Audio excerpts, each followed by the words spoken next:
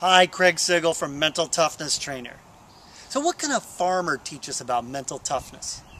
You may have heard of this story, but it beautifully illustrates perspective and how to reframe the meaning of anything. There once was a farmer whose only horse broke out of the corral and ran away.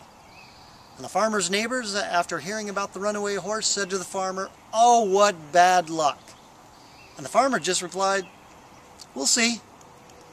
A week later, the horse returned, bringing with it a whole herd of wild horses, which the farmer's son quickly corralled. The neighbors, hearing of the farmer's new luck and getting a whole herd of horses, said, "What great luck!" And the farmer just said, "We'll see." Later that day, the farmer's son's leg was badly broken when he was thrown from one of the wild horses that he was trying to break. And a few days later, the broken leg became infected, and the son, he got delirious with fever. The neighbors, all hearing of this incident, came to see the son, and as they stood there, the neighbor said, "Oh, what bad luck." And the farmer said, "We'll see." A war broke out, and the country was in need of soldiers. The military sent one of its captains to the village to conscript young men to fight in the war. When the captain came to take the farmer's son, he found a young man with a broken leg who was delirious with fever. Now, knowing there was no way the son could fight, the captain left him there. A few days later, the son's fever broke, and a few months later, his leg totally healed. By then, the war had ended, and the son guided the family farm to prosperity.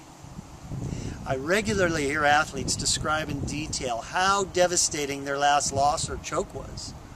You know, to a 15-year-old, it can seem like the end of the world. Now, what young athletes are missing is perspective. And this is where parents and coaches can be a huge help in building mental toughness. I had a 12-year-old client once who came to me a few hours after a total meltdown at practice, according to his dad anyway. And the boy complained to me that his coach hated him and he treated him unfairly. Then I asked him, "So how do you know that's true, that your coach hates you?" And he said, "Well, his coach was making him do more push-ups than the other guys and was sitting him on the bench when everyone on the team knew he was the better player. He said the coach embarrassed him in front of the other players and he often talked down to him." I looked him in the eye and said very calmly, "Wow, that's so great."